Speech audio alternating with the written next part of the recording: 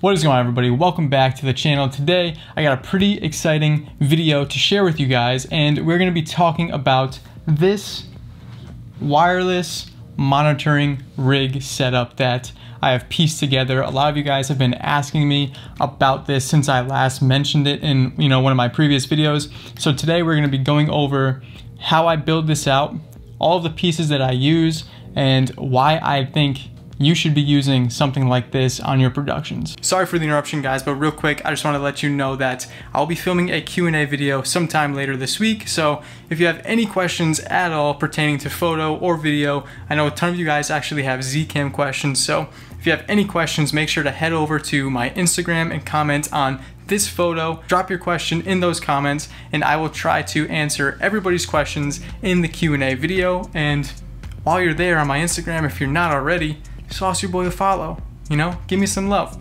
Anyway, guys, sorry for the interruption. Just wanted to let you all know that, and yeah, enjoy the video.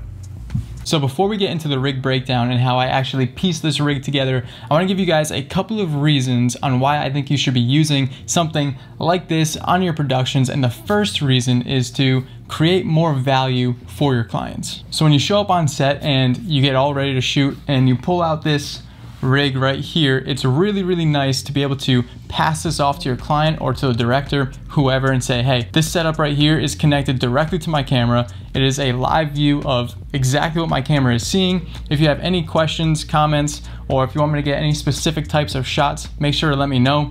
This is yours for the day. By doing that and allowing the client to see exactly what you're seeing in real time, it's just going to make them feel so much more comfortable, and it's going to add a lot of trust into your relationship, especially if they're a new client. Like if this is the first time you're shooting for a client and you hand them a wireless monitor to see exactly what the camera is seeing, it's gonna add so much trust and so much value into your production as a filmmaker, and it's just gonna reassure the client that they made the right choice to hire you and not somebody else. So now, as long as you do a good job throughout the day and you get the shots that you need to get and you make everything look good and you light really well and your compositions are all good, by creating that initial trust factor, by giving them the wireless monitor, you are now just building on top of your relationship. And relationships are, one of the most important pieces of freelancing and working for yourself. You need to build good relationships with your clients so that way they trust you to come back and keep hiring you over and over and over. So by giving them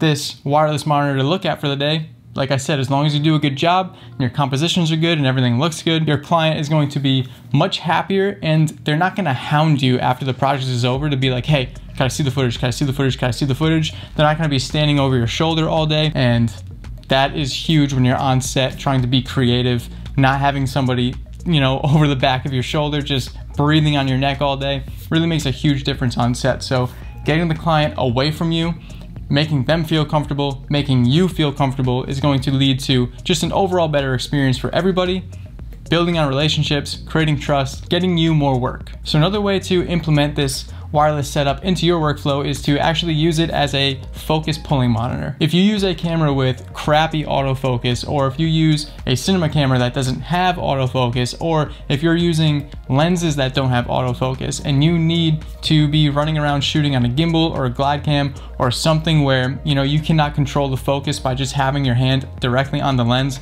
this system will help you 100,000%. It'll make your life so much easier. You just need somebody else on set with you for the day to actually pull focus for you. So I actually use the PD Movie wireless follow focus setup, and when I use it with this rig, I actually just attach the controller right here to one of these handles, and then I give this entire rig off to my buddy, let's say Devin, for example. I say, Dev, here you go, here's your rig, make sure all my stuff's in focus.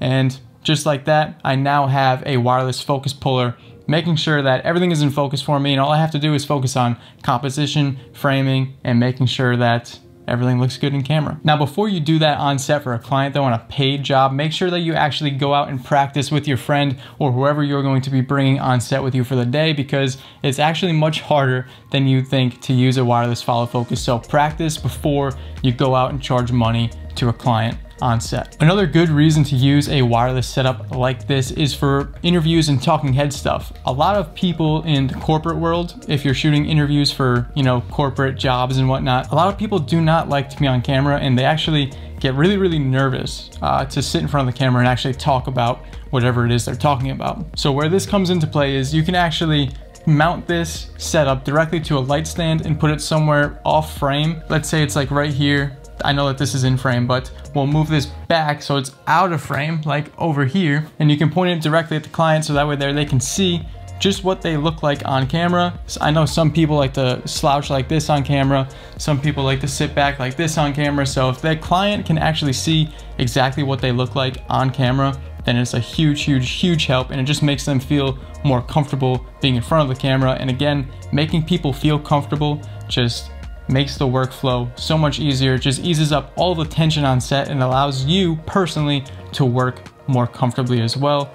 And when you're more comfortable, you're more likely to produce better work. Now, if you do decide to do that for an interview setup and you notice that the client keeps looking off camera to, you know, check themselves out while they're talking, then it may be a good idea to just kind of rotate it around so that way they don't keep looking at it. But initially, to use it to show them the frame and how they actually look on camera is definitely useful. So the last setup that I actually use this for most is for YouTube stuff like this. I'm currently shooting on the Sony a6600, and the screen is like literally this big, and where my camera is positioned from me right now is kind of far away. So if I flip the screen up, it's really hard for me to actually see my own frame and what exactly I look like, and if things are blown out, in focus, out of focus, exposed properly, whatever. So by having this wireless setup right here next to me, I can just take a peek at the monitor, say, okay, I'm center frame, the lighting looks good, I'm not blown out, everything is nice, my audio levels are pretty dang good right now, I'm ready to go.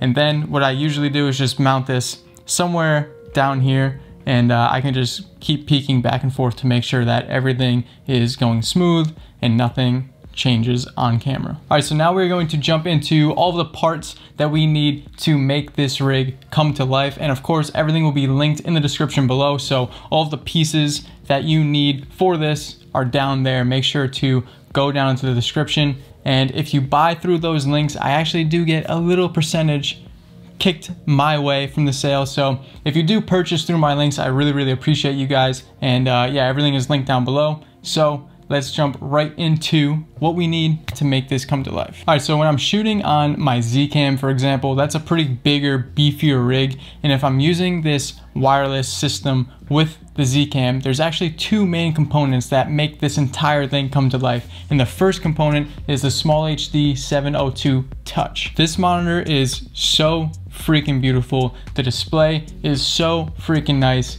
It's 1500 nits. It's completely bright enough to see in the middle of a bright day. Built like an absolute tank. The aesthetic is really pleasing to the eye. And I just really love SmallHD's monitors. I think that they are the best on the market, in my opinion. I think the user interface, the way that you can navigate the menus, turn on and off assist features, it's just so easy and laid out so well. That's why I really love using SmallHD products. And the reason why I really love the 702 Touch is because it actually has an HDMI loop out, so I don't need to use an HDMI splitter on my rig to add just another piece to make this work. I can just throw two HDMI cables, one going into the monitor and then one coming out of the monitor and attaching to the wireless transmitter, which is the second main component of this rig that you need to make this work, and that is the Hollyland Mars 300 Pro Enhanced. So you don't actually need these exact two components to make this work. As long as you have a monitor with an HDMI loop out, or if you have an HDMI splitter,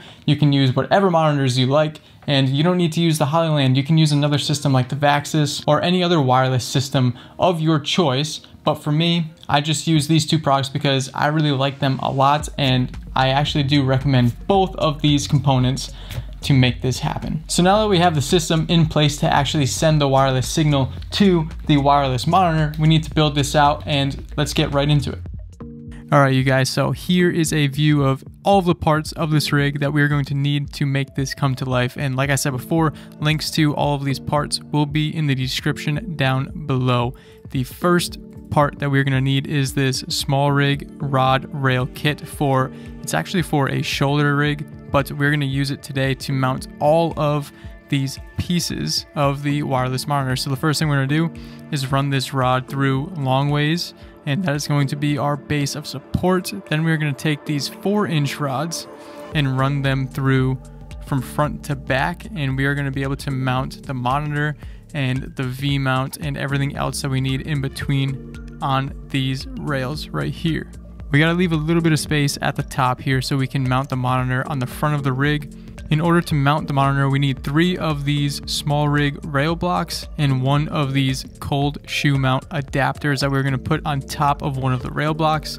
Then we're going to take that rail block, put it right on front there where we left that extra space. We're also going to need 1 of these 1/4-20 threaded screw adapters that we are going to put on top of another one of these rail blocks. By doing this, it gives us a mounting point for our wireless transmitter. In this case, we're using the Hollyland Mars 300. So we're going to slide this on from the other side of those rails, so that way there it sits in between everything that we are mounting on the front and the back of the rig.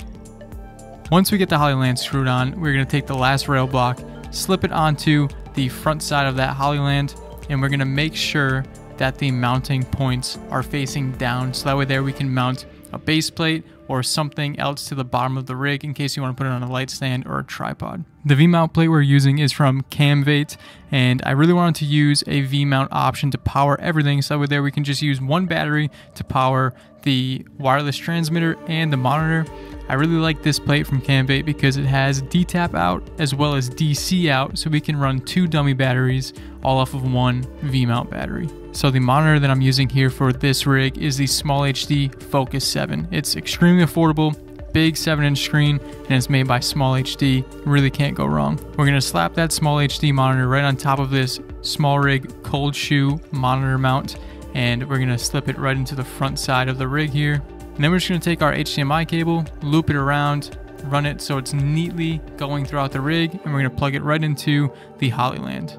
Next, we need 2 dummy batteries, both going to NPF, but one of them is a DC and one of them is a D-tap. We're going to take one of those batteries and we're going to slap it right into the back side of the monitor, and then we're going to take the second battery and slap it right into the Hollyland. Then we're going to just plug them right into the side of the V-mount plate, again, making sure the cables are run nice and neatly around the rig to make sure things are looking nice. Next, we're going to take those rubber handles and just slap them on there, put them in a position that's comfortable for you. To me, I just like them straight up and down. It's nice and easy to hold on to and adds a good sturdy base of support. And lastly, I'm using this D&O 95 watt-hour V-mount battery. These are very affordable batteries. I've been using them for a long time and I highly recommend them. And that is going to pretty much complete the entire rig right there. Everything's running off of that V-mount battery, so it makes life nice and easy for us. And there we have it, the wireless client/focus pullers monitor rig.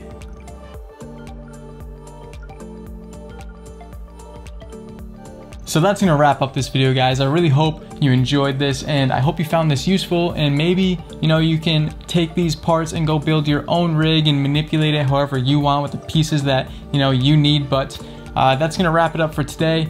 Like I said, I hope you guys enjoyed. If you liked the video, make sure to hit the thumbs up button, please. It is a huge, huge, huge help. It really helps, you know, my channel grow, helps get new eyes on the content. If you didn't like the video, hit the thumbs down button, you know, let me know why you didn't like it. Constructive criticism is much appreciated. And if you're not subscribed, consider subscribing. You don't have to, but it'd be nice, you know, it'd be nice. And that's pretty much it. So catch you guys in the next one. Peace.